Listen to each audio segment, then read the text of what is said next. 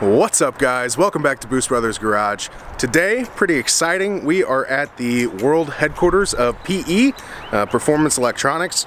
We are partnering up with them for, well, all of our builds for ECUs and swap harnesses moving forward, but especially the 07K swap, which a lot of you guys have been following along with. So, we're going to do a brief little shop tour, and then we're going to do a deep dive into their technology. Stay tuned. Alan doesn't want to be on camera, so say hi, Alan. Hey, guys. Alright, so here we have Tim and David from PE. These are going to be our tour guides for the day. So the first thing we're going to look at today is their lab, and you're going to show us what you've got. Calibration for O2 sensor monitoring. Yep. You've got a couple ECUs set up for us to look at.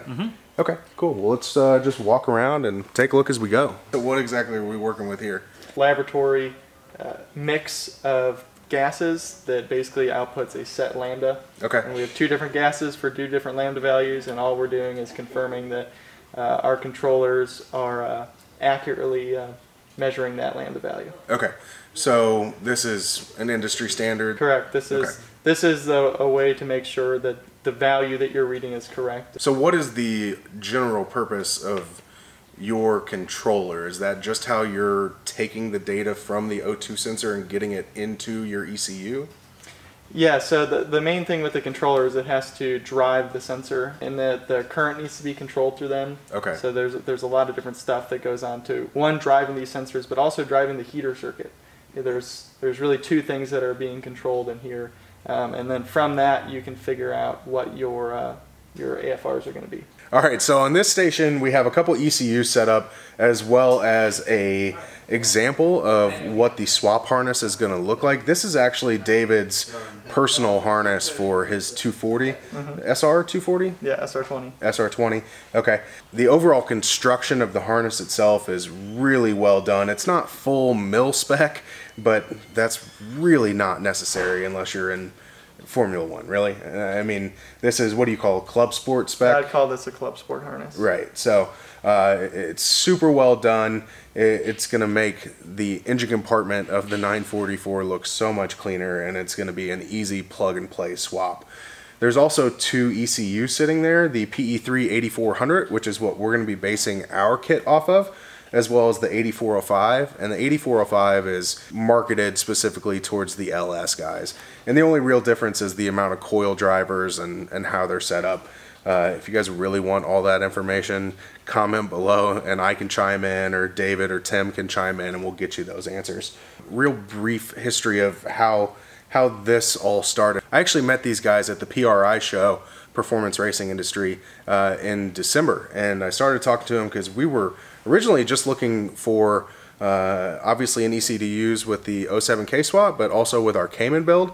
And I looked at their name tag and it said Cincinnati, which is where we're from. I'm like, what the hell? And turns out they're just right down the street, and they're kind of a well-kept secret, and we're trying to get that secret out to people because they've got some amazing technology and products, and they do come in at a significantly better price point than a lot of others in the industry. So one of the things we like to do in the lab is set up various different tests to really refine our code. And one of the tests we're looking at here is self-learning closed-loop boost control.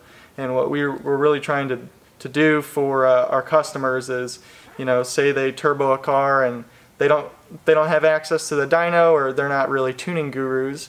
They can go out and start driving their car, and the ECU itself will figure out how to reach the target boost level in the most efficient manner possible, so you don't get boost spikes, but you also get the best response you can out of your turbo.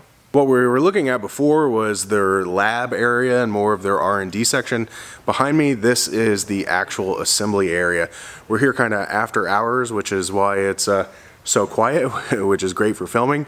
But yeah, we'll walk around here and show you some ECUs and their different states as they're being assembled. And we're even going to get to hook up to one and watch it being tested. So right now we're actually testing one of their ECUs, and this ECU is specifically for a UAV, unmanned aerial vehicle.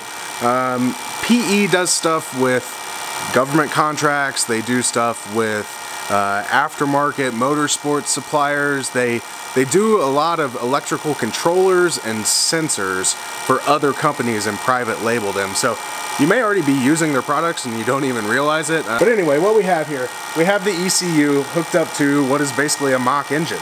We have spark plugs, we have coils, we have a reluctor wheel, we have everything. So you can go through and on the computer, you can adjust your RPM, you can take a look at sensor temps, anything, and they can fully test the ECU based off of this setup right here. It's really cool. As we move past the production area, we actually come back to their performance testing area. So we have a dyno right here. This is where we're actually going to dyno Alan's car and my car to set up all the base maps for our 07K swaps. They've got this really sweet Subaru Time Attack car here. This thing is just mental, full race car. It's awesome. One of the other things that PE did that I wasn't aware of, they are actually the sole distributor of ECUs to SCCA Enterprises. And this engine behind me on the test stand is actually the standard engine for the Spec Racer Ford Gen 3 SRF 3. It's a real mouthful. But anyway, they're going to fire this thing up for us, and there's a couple really cool things on this. Number one, they're going to show us their dash display, and this dash display is what I'm going to be running on my car once I swap it. You can also run your original gauge cluster. We'll have that harness set up for both. And also, we're going to see their Wideband O2 controller that has an app, and you can actually pull it up on your phone via Bluetooth, and you can see all your wideband stuff right there. Just to warn you, it's the starter motor on this thing. It sounds like a sword fight. Okay. One of the things they're developing on this engine is their drive-by-wire controller. SCCA Enterprises is going to be mandating drive-by-wire electronic throttle body moving forward. So they're going to be coming up with a controller, which means that that's going to be coming to their standard product offerings as well, which is awesome. This is their race display. They're working on an OBD2 version as well, but right now this is the setup for their ECUs. You can go in and you can change the layout, so you can have one line of data all the way up to 8. So you click 1 and you just want to see your RPM, you can do that. And then they have alarms that you can set up, so it would flash to let you know that you're low on oil pressure or whatever it is.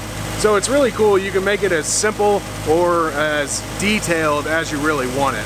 For instance, 8 potential data points, although this engine's only giving 6 right now. If we want to change or add data points, we can just click right here, and let's see, what do we want to do? How about coolant temp? Click that, click home, and boom, it's right there. The different colors are different alarms. Right now the alarms aren't really set up for what we're doing, but it gives you an idea of the possibilities with their display. So for their Wideband O2 controller, like I said, there's an app.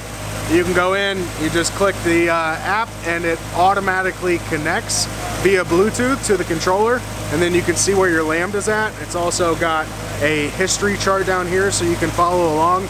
It's a really cool setup, and the nice thing about the controller itself is you only have to hook up 2 wires, a power and a ground, and then you can Bluetooth everything to your phone, or there's a 3rd wire that you can run, and you can run closed loop to the ECU itself, or data logging, or whatever you want to do.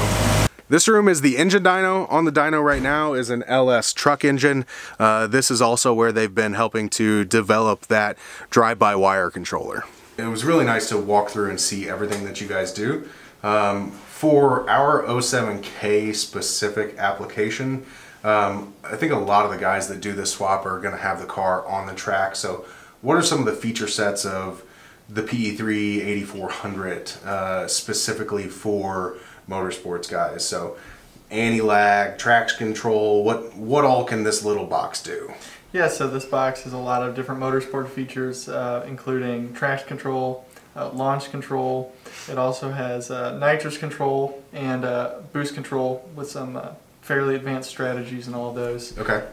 It'll also do gear cut control for what's a wide open shift? Yeah, flat so shift? It'll do flat shifting with independent gear cut times. Okay. So you can change your cut time per gear. It also will do gear actuation control, where it'll control not only your gear cut time, but your paddle shift actuators for air shifters. So say, and this is something that Alan and I have been discussing. Alan is just afraid of the camera. He's over there hiding in the corner. But one of the things that Alan and I have been discussing is the transaxle in the 944. It leaves a lot to be desired, especially the NA transaxle. So ultimately, we'd like to find a better solution, and that may be an Audi transaxle or an Audi transmission that we modify to work as a transaxle.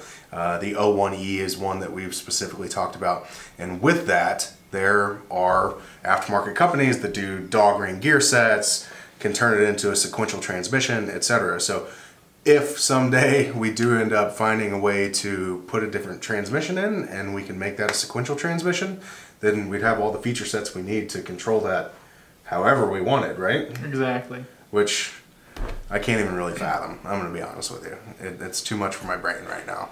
As far as boost control is concerned, can that be by speed, by gear? How does that work? So currently it's boost by speed. Okay. We do open loop and closed loop boost control.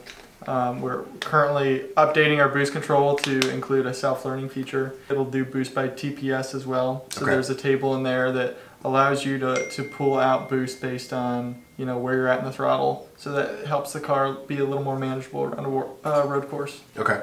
Let's talk about what you were doing on the road course with your 240. You were using not only boost control, but you were using nitrous to help spool the turbo as well, and you were controlling all that through this? Yeah, so the nice thing about our ECU is it has a lot of generic, very powerful pulse width modulated tables. Okay. So you can basically, do a 4-dimensional control from different inputs, make a table, and basically set targets to do whatever you want. So I set one of those up to do what I call spray to spool, where I was using 235 shots of nitrous, just basically getting my turbo up to snuff and making a 4-cylinder feel like a V8. That's awesome.